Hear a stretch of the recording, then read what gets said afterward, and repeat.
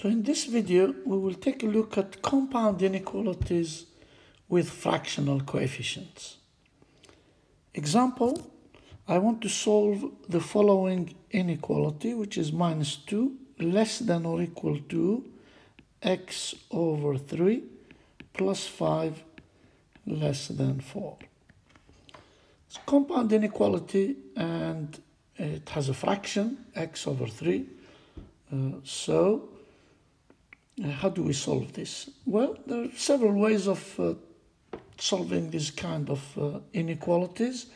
I think the best way perhaps is to straight away try to remove this plus 5 from the middle term of this inequality. And we can do that by adding minus 5 to the three terms of this inequality. So minus 5, minus 5, minus 5.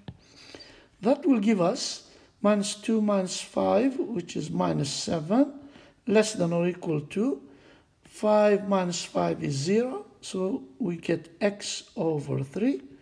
And on the right hand side, 4 minus 5, which is minus 1.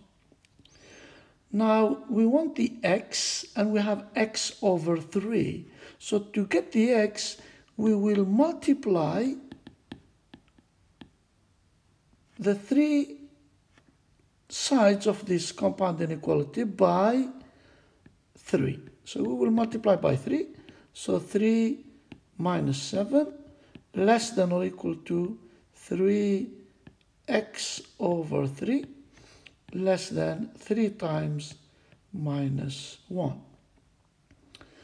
And of course this is minus 21 less than or equal to 3 multiplied by x over 3. The 3 and the 3 will give us 1. So it's basically x, and on this side 3 multiplied by minus 1 is minus 3. So that is actually the solution of the compound inequality. I could write, if I want to, this solution as an interval.